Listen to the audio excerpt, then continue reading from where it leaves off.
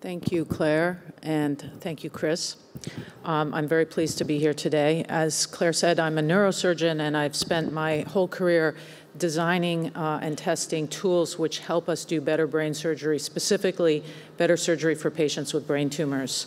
I'm going to talk today about work that we're doing using optically enhanced visualization of the brain tumor during surgery. And my partner in this work is Pablo Valdez, who is a very advanced researcher in optics, but who is also a neurosurgical resident. And so that's a pretty unique combination, and I think speaks to the unique way in which at the Brigham we're able to bring together science, engineering, and clinical care.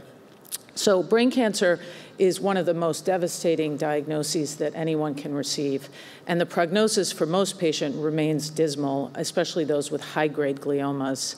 Most patients have a life expectancy less than 2 years.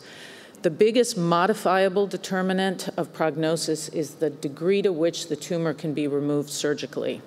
There are other determinants which can't be modified, and so that's why I think it's really important that we push on this modifiable determinant.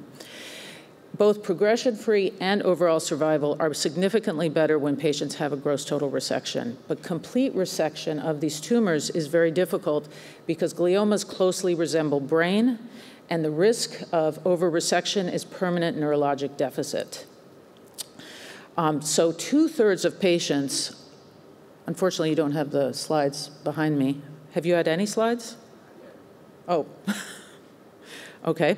2/3 of patients are not able to benefit from a gross total resection. So our goal is to improve these surgical outcomes. So you can see their scan before surgery and after surgery with residual tumor left behind. So there are a number of tools which have been developed to try to guide brain tumor surgery, help us as surgeons do a better job.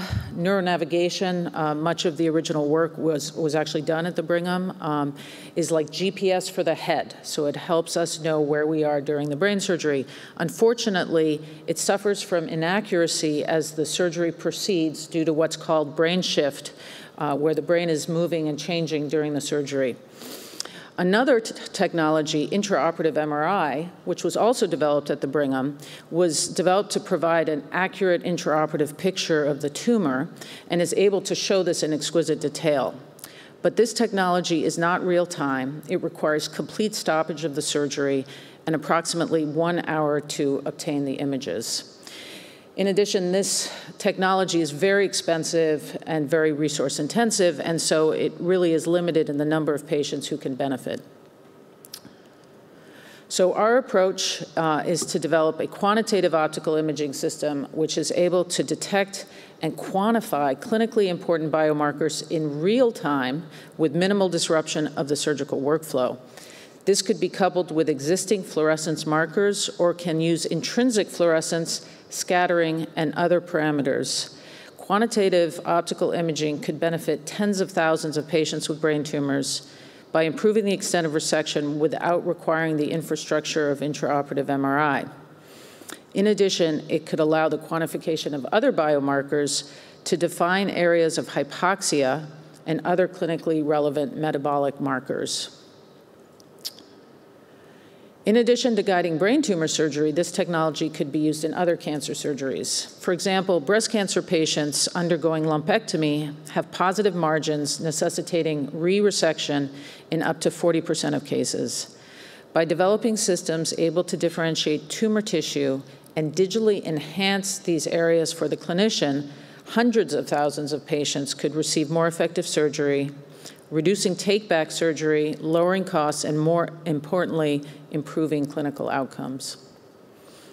Currently, we have IP filed for our technology, a prototype device in testing. We're developing hardware and software, which is currently being tested in a preclinical setting using both phantoms and animals to optimize the system for ultimate clinical use. Spectral unmixing of light reflected from the tissue allows for corrected quantification of the absolute concentration of the fluorophore of interest. Sorry. So you can see that on the left. We've also established a clinical protocol using this novel light diagnostics for color coding of tumor.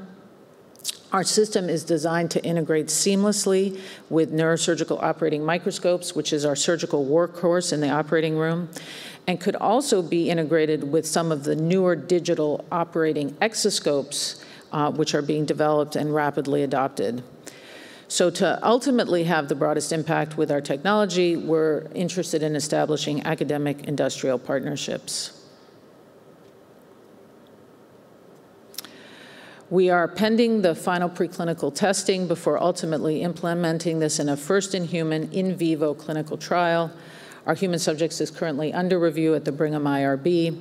Once we've achieved that implementation, we will continue to pursue our commercial partnership.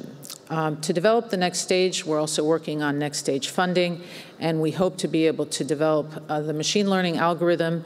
This is going to be initially based on point spectroscopy data that we've already collected.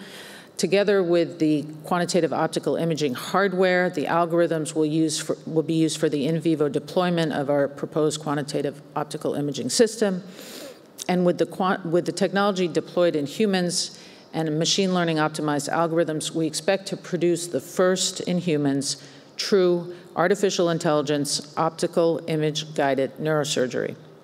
Thank you for your attention, and to the Innovation Fund for supporting this work. And we also will be outside in the lobby to discuss anything further of interest.